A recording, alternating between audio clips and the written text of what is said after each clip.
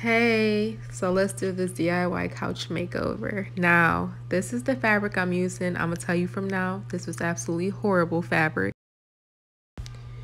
So here I am just cleaning off the couch. And in a moment, you're gonna see me stuffing the couch, and that's only because the pillows were a little saggy, and I just went ahead and hand sewed it up.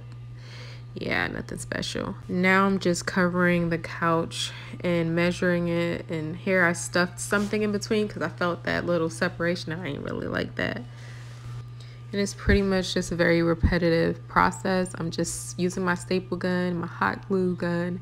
At the same time, here you see I sewn 3 cushions together because I didn't want the cushions to be separated. I didn't feel like doing all that work. And here is the after. I feel like it just brightens up the room. Although the material is not the best for upholstery, it's pretty decent.